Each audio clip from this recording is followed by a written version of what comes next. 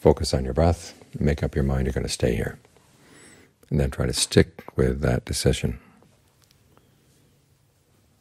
There's a passage where the Buddha says that the self is its own mainstay. But you can be your own mainstay only when you've learned how to train the self to be dependable. And if you don't have your own self to be dependable, where are you going to find something you can depend on outside?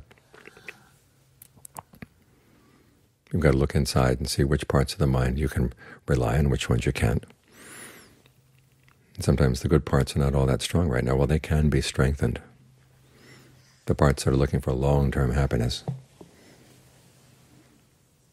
the ones that know how to negotiate between what you know you should do and what you feel you want to do. Some people say that it's always going to be a conflict, but the Buddha's shoulds are things that you don't have to conflict with. He's basically saying you should try to comprehend your suffering, you should try to abandon its cause. Why does he say that? Because it's for your long-term welfare and happiness. All the parts of the mind want happiness. It's just that some of them have some very confused notions of what that would be and how to go about it. As the Buddha is giving us instructions, he's giving us guidance on how we can train the good members of the mind, make them strong, put them in charge. So your quest for happiness does yield long-term.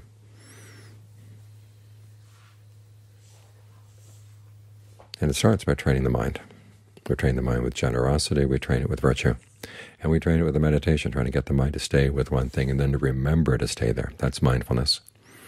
And alertness is watching what you're doing. These qualities have to be with the mind all the time,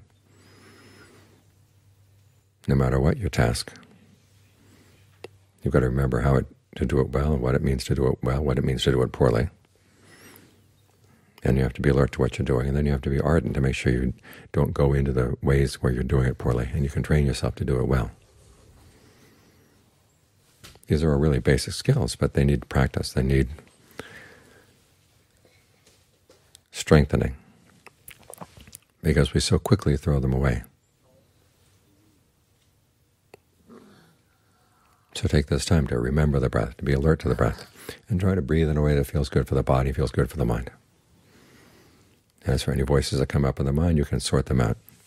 The ones that help you stay here well, those are the ones you want to listen to. The ones who want to pull you off someplace else, those are the ones you have to put aside. And this way you start sorting things out inside, so you find that what inside really can be depended on.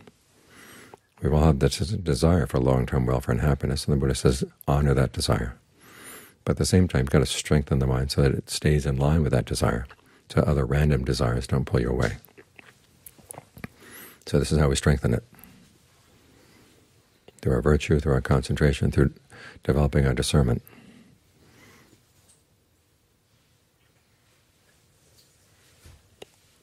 Once you've developed these qualities inside, then you find that, yes, you are the kind of person you can rely on.